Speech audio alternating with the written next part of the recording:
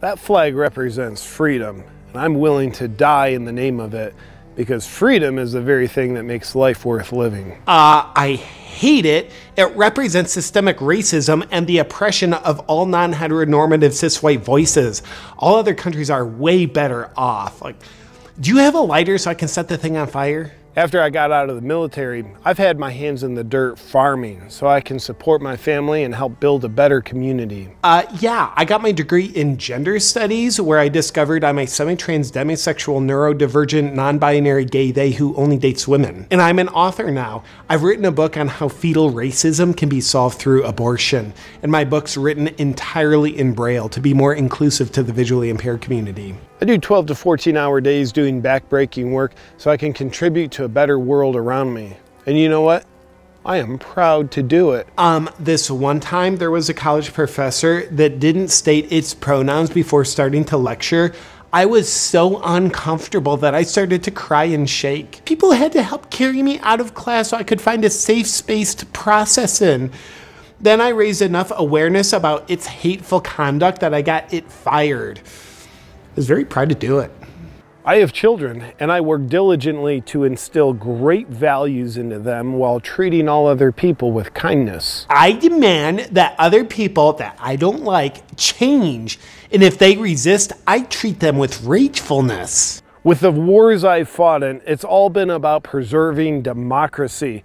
I have put my life on the line fighting for it. Countries around the world that don't have free speech, rights, or freedom in general have communism instead of democracy. They want to spread their evil ways to the US. I just think free speech and freedom in general are very dangerous, and we'd be better off without them. So I spend a lot of my time fighting these things. And you know, we've never really tried communism the right way. Well, during the war, being shot at scared me a little bit. Microaggressions terrify me. I went over and fought in the war so my family and my country could know freedom, because that's what I believe is right. Which means bravery is always standing up for what you believe is right. Oh, I stand with the current thing every time. Going along with what I'm told to do is way braver than thinking for myself and risking having a point of view that might make me go against the herd. Well, all men are created equal. It's taken our society a while to realize this, but Martin Luther King Jr. has it right when he says, "Judge a person based on the content of their character, not the color of their skin." Literally everything's about race. And Joe Biden's living example is that you should judge a person based on the color of their skin, not the content of their character. And he's white. So black people should listen to him when he tells them what they should think. Yeah, we need more censorship because words are the same thing as violence. Literally the most dangerous thing I can think of in the entire world is misinformation. It's fun to imagine what our future will be like if we can install more censorship now. It's what Hitler did to take over a country and damn near the world.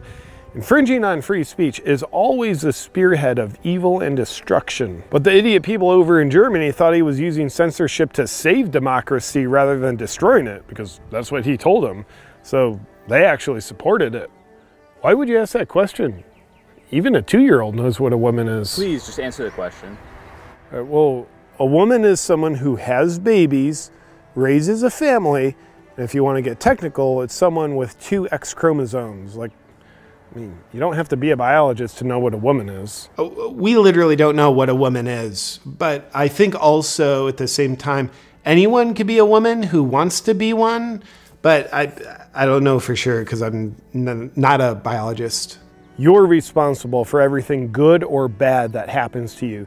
So work hard, do something that contributes to a better world around you, have a family, be in service to God, and take self-responsibility. Go to college so you can learn to be an activist. Oh, and also demand that someone else pay for it. And then once you're out, don't work hard because that's just oppressive. That's why we need socialism. Do something to destroy the nuclear family, have a few abortions, be of service to the media, and always make sure to victimize yourself over things that have nothing to do with you. Living according to values that keep me in service to God and make the lives of the people around me better. Destroy what you don't like.